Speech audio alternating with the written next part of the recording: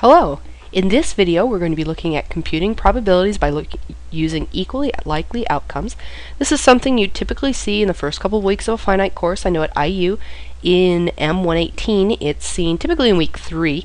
This corresponds to section 2.4 in the book Finite Mathematics by Daniel P. Maki and Maynard Thompson. And I'm going to be looking at one of the recommended problems that one of the instructors has given us. This is a pretty standard problem. I think it's kind of fun. And let's see, which problem was that? Yes, problem 31. So let's start by reading out the problem and we'll go from there. So, the coach of gigantic state university football team must form a game plan by selecting 7 plays from his list of 14 plays. The list includes 8 pass plays and 6 running plays. If the selection is made at random, what is the probability that the game plan will include at least 2 running plays and at least 2 pass plays? So this is a really fun one, I think. So let's go ahead and get started by writing down everything we know. Well, we know this takes place at Gigantic State University, and we actually don't care about that part, but we do know that the coach needs to form a game plan by selecting 7 plays from a total list of 14 plays. So 7 plays from 14 plays. And what else do we know? Well, we know out of these 14 plays that 8 of those are pass plays, and 6 of those are running plays. Okay, well, I mean, that seems pretty straightforward. And what do we want to find out? Well, we want to find out what is the probability that the game plan will include at least 2 running plays and at least 2 pass plays. And the fun thing is, we're in the probability section, and they said probability, so we know we need a probability. And the very first step when you do a probability is to find out the total number of options you have. Because when you have a probability, I mean, it's essentially, you know, a number on top over a number on the bottom, right?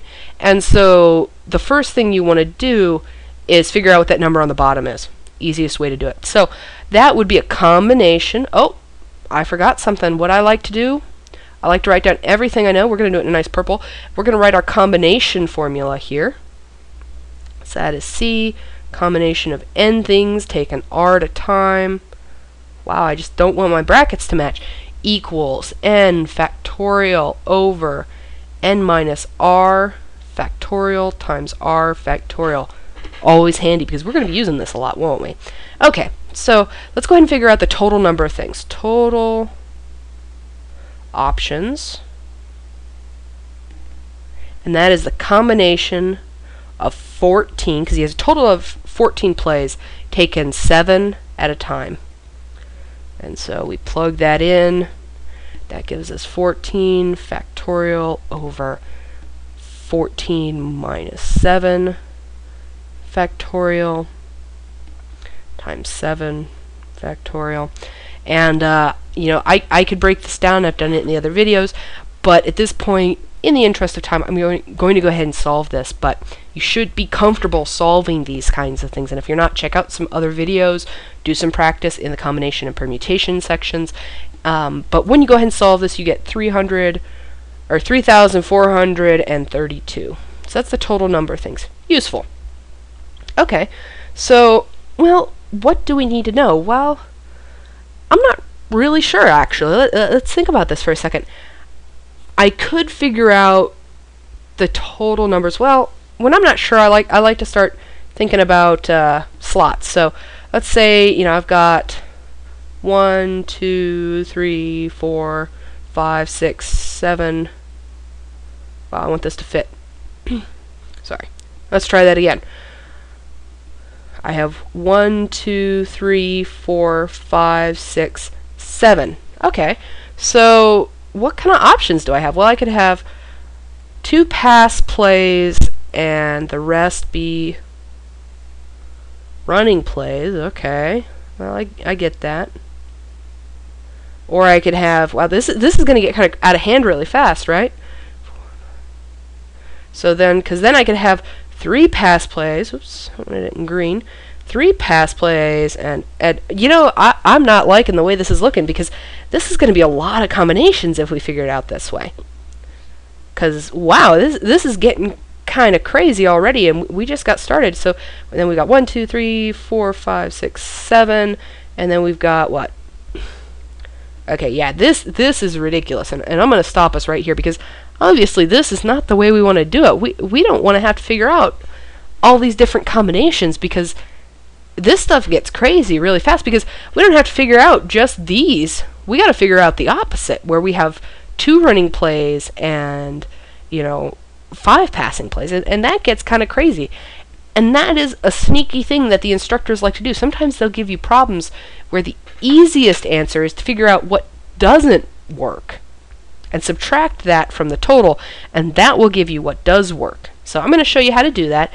It's why I chose this problem, because I think this is a really important concept, and this is something that you're going to see a lot on the test. They like to do this. They like to give you something that you could kind of brute force, but it would be really nasty. And let's go through and see how we could do that. So we've decided that this is definitely not the way we want to go. So how could we think about this problem? Well, we could think about this problem instead. 3, 4, 5, 6. I have to count out loud to figure out how many I've got here. We could think about this instead as the number of ways that this couldn't happen. There's a lot fewer options where there's not at least 2 from each pass and running than there are, this whole crazy combination. So let's figure out what those are. So first we did, there's the situation where we have 1 pass and the rest are running plays, right?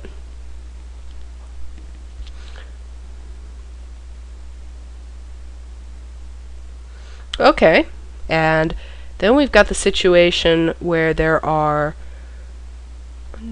1, 2, 3, 4, 5, 6, 7. Then we've got the situation where there's 1 running play and the rest are passes. Well, that's easy enough. Whoops, I wanted that to be a running play, didn't I? P, P, P. And then finally, we've got the situation, and this is a fun one. There's only one situation where this can happen, where there are nothing but pass plays, because there's only 6 running plays they could choose from. So there's no way. This is the fewest number of running plays, or this is the most number of running plays we can have. So we can have. Whoops, get rid of that extra arrow. Pass, pass, pass. Well, this is pretty manageable. There's only 3 situations where we don't have at least 2 of both, right? There's a situation where we have 1 pass and 6 runnings. We have 1 running, 6 passes, or nothing but passes. And I like that. That I can handle. So let's go ahead and figure out each of these combinations, shall we? And there's going to be 3. Pretty easy. So this one at top, where there's 1 pass and the rest are running, that is going to be, whoops. And I like to run it in the combination shorthand, but you don't have to. That's going to be where we choose 1 pass. Is that what I did on this one? Yes. 1 pass and ands are multiplication, right? And 6 runnings. And that one looks really easy because that's choose 6 out of 6. And then let's see, what do we have for here when we chose 1 running and 6 passes? Well, we chose 1 from 6, and we chose 6 from 8. We chose 6. Okay, well that's nice and easy. And then finally, we chose 7 passing from what? There's only 8 total, so that's choose from 8, 7. Wow. Well, okay. So let's figure out our math, and so. Let's actually write this down in one big formula. C of combination of 8 taken 1 at a time, and 6. I just want to skip my C's. 6 taken 6 at a time, or ors are add, ands are multiplication, right? Ands are multiplication, ors are add. Very important to remember. And 6. From 6, we're going to choose 1, and from 8, we're going to choose 6. Oops. Or from 8, we're going to choose 7. Wow. That's not bad at all. Let's go ahead and do the math. So let's see. Combination 8 choose 1. So that is what? 8 factorial over 8 minus 1 factorial 1 factorial times. Well, this one's going to be awesome. 6 factorial over 6 minus 6 factorial 1 factorial plus, let's see, 6 minus 1 factorial. And you know, this should be second nature to you by now. You're going to be doing these kinds of problems a lot. Start getting used to them. 8 factorial over 8 minus 6 factorial, 6 factorial. It just never stops. It just keeps happening. Plus 8 factorial over 8 minus 7 factorial, 7 factorial. Okay, well, that seems totally legit. Let's go ahead and figure this out, and I'm going to go pretty fast here. So this is just going to be 8 times, and quick note, not really part of this chapter, but 6 minus 6 is 0. 0 factorial is 1. There's a lot of reasons why. Just take it as a given. 0 factorial is 1. You never are going to end up with a 0 on the bottom unless something goes horribly, terribly wrong. And if you do, then that's a sign you need to back up. So this actually ends up being 1. Because this should be a 6 factorial. That's why. And let's see, 6 factorial, 5 factorials. This is going to be 6 times an 8 factorial, 8 minus 6. This is 28. And finally, this is 8. And so 8 plus 6 times 28 plus 8. And when you add all those and multiply those out, you get 184. Okay, so that tells us there are 184 ways that this couldn't happen. So remember, we're actually dealing with the opposite of what the question's asking right now. It was easier for us to find out the complement. Hey, that sounds familiar. It was easier for us to find the complement, or the ways in which we could not have at least 2 pass and at least 2 running plays, than it was to figure out all the different ways we could. So how do we figure that out? Well, to figure out from 184, which is the number of ways we couldn't, we could take the total, which is 3,432, we figured out before, and subtract from the total 184. And that will give us the number of ways that we could make this happen. And you'll notice it's a pretty big number. And so we're pretty glad we did it this way. It's much, much easier.